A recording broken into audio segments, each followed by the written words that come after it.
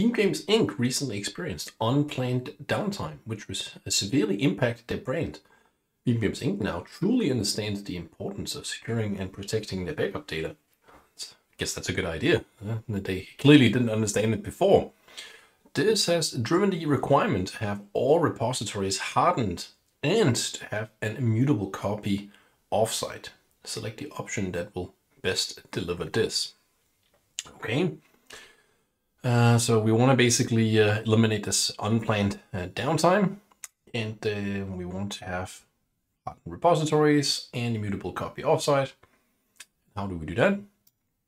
Let's see, a backup copy job between a hardened Linux repository in Mountain View and a Windows ReFS in Ottawa. Well, I mean, that doesn't meet the requirement of all of them to be hardened, and it seems like the offsite one is not going to be immutable. I have a direction, so at least one of them won't. So option 1 is out. Scale up backup repository configured with a Windows ReFS repository for the performance tier and S3 compatible object store with immutability for the capacity tier. Same issue as before, right? So it has to be hardened, and we can't have hardened repository with Windows. So this ReFS option is out.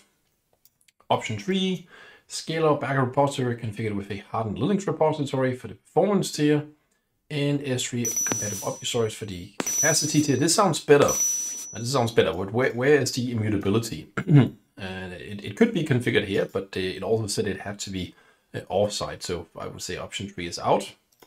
Option 4, configured with a hardened Linux repository performance tier and S3 compatible object store with immutability for the capacity tier. So now we can locally have this and then send it to public cloud with immutability, which means we are meeting both of these requirements. I'm going to go with option 4 in this example.